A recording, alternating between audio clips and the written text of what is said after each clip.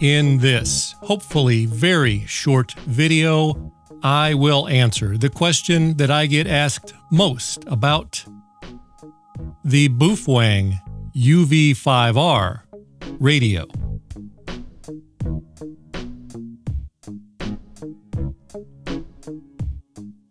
And the reason that I hope this video will be short is because on this channel, I do not waste your time the way so many other YouTubers do by begging you to subscribe or telling you over and over to mash the like button, because I know and I understand that you think that your time is very valuable. And I, unlike all of those other YouTubers, value you as a viewer. As a matter of fact, I should probably let you know that you are my favorite viewer. This is the Baofeng UV-5R. And although I get this question most often about the UV-5R, it applies to all flavors of the Baofeng UV-5R family, such as the BF F8HP and many other Baofeng, BTEC, and TID radio models. And the question is, when I try to enter a frequency, why does the sexy Chinese lady say cancel?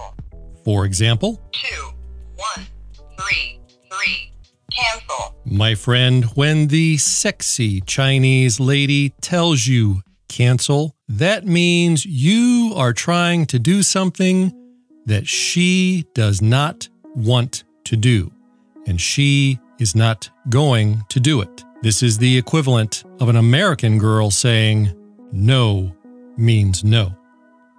Allow me to elaborate. There is a little-known secret document that most people are not aware of. This document is often referred to as the manual. And when you pull your manual out of the trash can and actually read the words on the pages, you will find where it specifies the frequency ranges that your radio covers. For my radio, it is something in the range of 144 to 150 MGHz and 420 to 470 MGHz.